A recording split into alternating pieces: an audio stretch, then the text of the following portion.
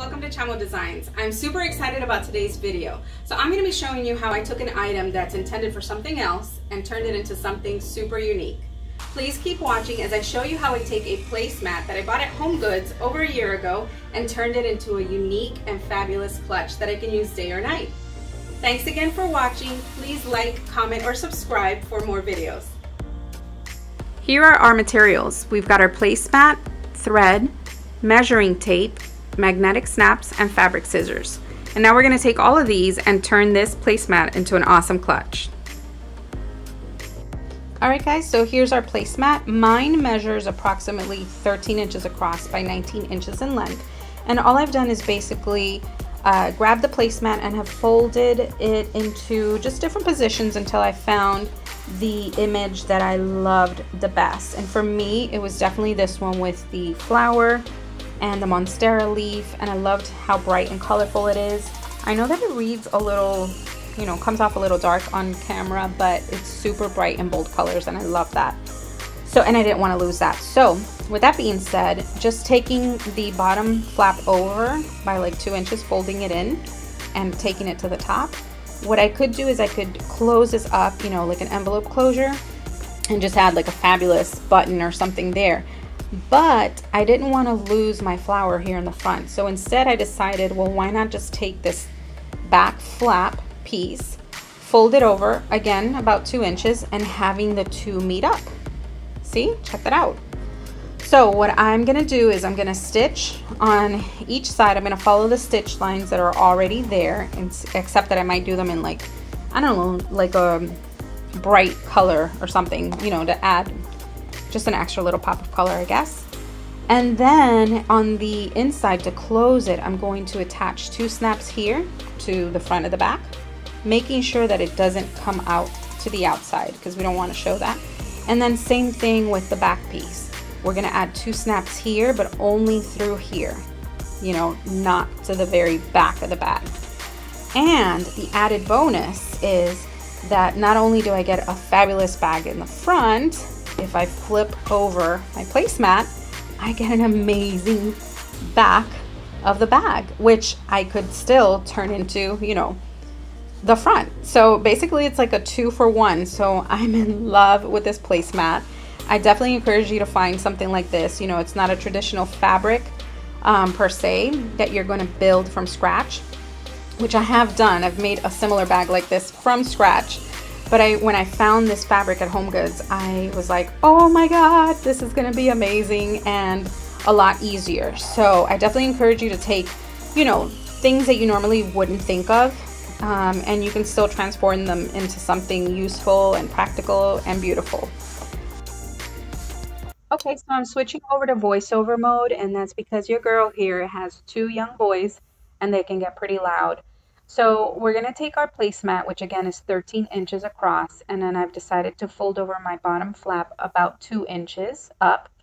And I'm basically going to be showing you here how I decided to mark, or where to mark for my magnetic snaps. I'm taking my Frixion pen. This thing is awesome. Basically the way it works is just like a pen or a marker. But once you make your markings on fabric, it can easily erase just by setting your iron on it. So you can just go over it with your iron and it'll be nice and hot, and it's heat, I guess, sensitive, and it just erases for you. So anyways, I've made my markings at 3 and 10 inches along the bottom and the top. And now I'm going to take my magnetic snap. This is the female part, the one with the little hole, and then this is the male part. That's the one with the little knob for obvious reasons. So anyways, we snap them together and it does a really pretty good tight shut there, like a tight snap together.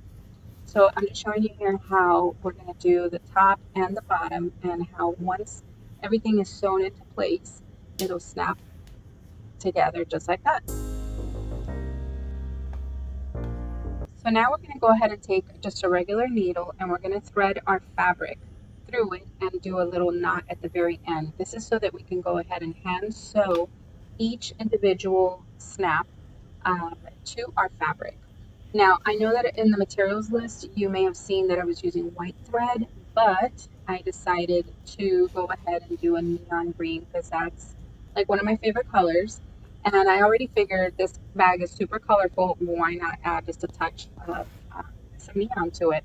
So what I'm doing here is I'm taking our needle with thread, and I started from underneath the fabric. That's the side that you're not going to see.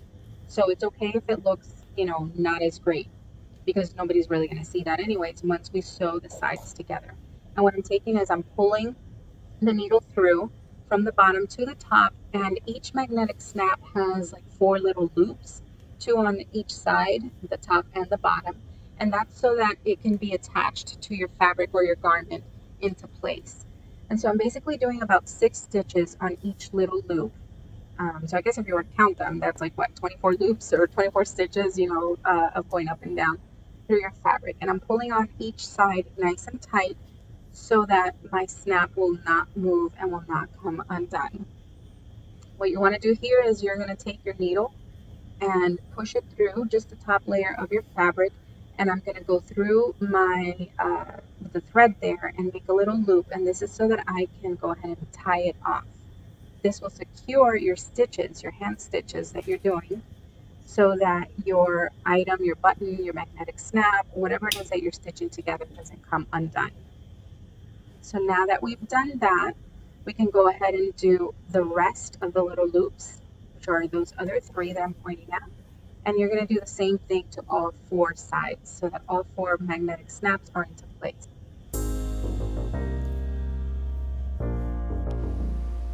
All right, guys, so now we have our snaps sewed into place. And what we're going to do now is we're going to take each corner and we're going to pin it. I've got my pin here, and we're going to pin it on this one. We're going to pin from the outside, because that'll be the easiest way to sew it when we take it to our sewing machine. And we're going to do the same thing for all 4 corners. You want to make sure that we're pinning each flap down, because we're going to be sewing along those stitch lines that you see there with the white thread, so that our bag will stay nice and closed. So I'm pinning this through. Again, you just grab any pin that you have. It can be any size as long as it'll hold it together. And this is optional in a way, because sometimes I do stuff like this, but I don't pin it. But to show you, is why I'm decided to go ahead and pin this. And then I've also decided to add just a little bit of gold accents. I like a little bit of shimmer, a little bit of uniqueness to my products, so that's what I'm pointing out there for you guys. Okay, so I've threaded my machine and I've pulled out my bobbin thread from the bottom. Again, both match. It's that bright, bold neon green that I love. And so what I'm going to do is I'm going to take my placemat, and remember I've pinned my 4 corners, and I'm going to go ahead and sew from about 1/4 of an inch from the top down to about where this ends. The reason why I'm doing that is so that our flap stays closed, and again, we won't see that horrible stitching I did down there, but we're going to go ahead and close that up. And then once we've done that to all 4 corners, then we will be able to snap it together and sew from the bottom part of where that flap ends and close the sides together. It's a pretty thick cotton / probably polyester blend, and I don't want to go through 8 layers of fabric, and they're all pretty thick. And that's the reason why I decided to go ahead and use the heavier gauge needle. It's intended for denim, but I figured, you know, since it's for denim, it should be able to go through at least these 2 layers, which is essentially 4 layers of fabric. Now, I'm not sure if I'm going to do 2 stitches. I think I will go ahead and do that just so that I follow the same stitching pattern that's here. It's a straight stitch. We are going to go back and forth to, you know, make sure that our stitch stays in place also. All right, guys, so we've got our placemat. We're going to go ahead and lift up our presser foot with the little lever here in the back, and we're going to take our presser foot down, place our needle in place. I've actually just done off camera the outside edge, and I'm going to do the inside edge for you guys. So roll down my needle so that it's aligned with the existing thread of the actual placemat here. And I'm going to go ahead and slowly stitch, and I'm going to do forward and back. Now we want to do that in sewing so that we can reinforce our thread, our stitching, so that it doesn't unravel and come undone. Only going to sew about 1 inch and maybe 1/4, because again, I want to avoid this bulkiness Just because of my machine not being a heavy duty machine, I want to avoid it, you know, getting damaged or anything like that. So anyways, we're gonna go ahead and take our needle down. We've done that. We've got our pin in place so that our fabric doesn't move. And then we're gonna start stitching. So we're gonna go forward and back. Most machines have a little lever like this one up at the top so that you can go ahead and go backwards and stitch backwards. So I'm gonna go ahead and keep it going. I'm gonna end it up right about there. I've reinforced it, I've lifted my presser foot up, and I've pulled my needle up, and now we can pull our fabric away from our machine, and we go ahead and we trim our excess thread. So let's go ahead and do the other 3 corners, and then we'll stitch up the sides. Okay guys, so we've sewn our flaps here along the edges where we have our magnetic snaps. Now it's time to close this baby up. We're going to snap it together. And instead of sewing from basically like from the inside part, we're gonna go ahead and just straight stitch from the outside so that our finished product will look, you know, nice and neat. It doesn't matter what the inside looks like because again, nobody's really gonna see that. So we're gonna take our placemat, and I'm actually gonna start from the bottom up. And the reason why is because of the bulkiness here of the 2 sides meeting together. So we're gonna go from the very bottom, and we're gonna align our placemat to the edge there of our stitch that's already existing. We're going to bring our needle down, and we're gonna reinforce it by going back and front, back and forward. We're gonna take it back, and then we're going to bring it forward, and again we just try to stay in a straight line. Okay, so we're going to go ahead and take our stitch straight down the side here, following the existing stitch from the placemat. I'm going to reinforce it by taking it back and then just following our stitch all the way to the part where we get right below or right before where that flap folds over. I'm going to reinforce that part, pull my needle out, cut the excess thread, and we're going to do the very same thing right alongside, since it has the 2 running stitches there along each side of our placemat, aka our clutch. So same thing, we're going to bring the needle down, make sure it's fully down through the fabric, take it forward.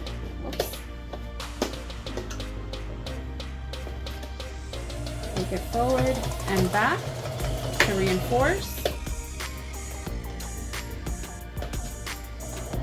When the fabric is bulky like that, it can get stuck on you, but no worries, you can just keep going. So we're going to take our stitch all the way up to right below that flap. Pull up on your lever here, your presser foot. Cut the excess thread, and now we have closed up our one side of our clutch. We're going to do the same thing here on this side. We're going to take it from the bottom and flipping it over, taking it from the bottom, bringing our needle down, start stitching, take it back, and just push. This fabric is pretty thick and bulky, so you definitely want to guide it, you want to help it by pushing it along so that you can continue sewing. We're going to stop right below, and we're going to reinforce, pull it up, cut the thread. We'll fix that in a second. And then we're going to do the last row of stitching. Woohoo! We're almost done. So same thing, we're going to bring the needle down,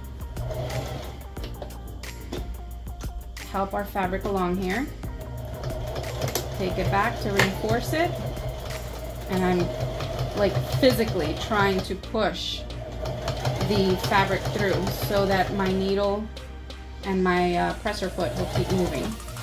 We're taking it to right at the edge, we're reinforcing, pull up our presser foot, and now we are done. So the next time you see the clutch, I will actually have it on me. You'll see how I wear it. And now you've completed your first little clutch. It's nice and simple. See, it's closed up all the way. The top parts, again, I've chosen to leave open. This is it. This is your placemat that's turned into a clutch that you can use. You can put in your cell phone, your keys, your lip gloss, anything that you'd like to carry. Okay guys, so just a little bonus, then this is optional. So like I said earlier, since I can be a little extra sometimes, I like things that are glittery or shimmery. I know you can't tell by my nail polish. But I love to add, you know, a little bit of accents here and there. So I've decided to take a little bit of gold. It's just gold regular acrylic paint, mixed it with a little bit of the yellow. And then I've got some of the glitter 3D paint, and that's fabric paint. And I'm gonna see about adding the glitter maybe to the very end. But I'm basically just taking little parts of my fabric here, my clutch, and I'm gonna add wherever I would feel that it needs, you know, little hints of gold.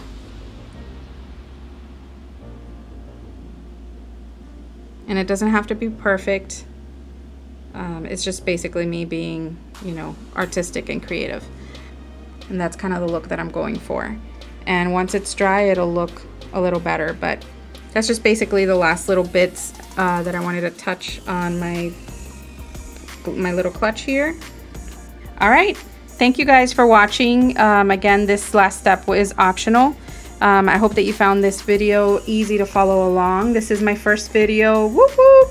So please like or, you know, hit subscribe and like my video. And if you have any comments, make sure that you leave those down below. Again, this is Claudia from ChamoDesigns. Thanks again for watching. All right, guys, so we've got our finished product. We've got our placemat that we turned into a clutch. Inside, I'm holding my ID, my phone, and my shades. Thanks again for watching. Please like, comment, and subscribe. Remember, you too can design and create your happy place. Till next time.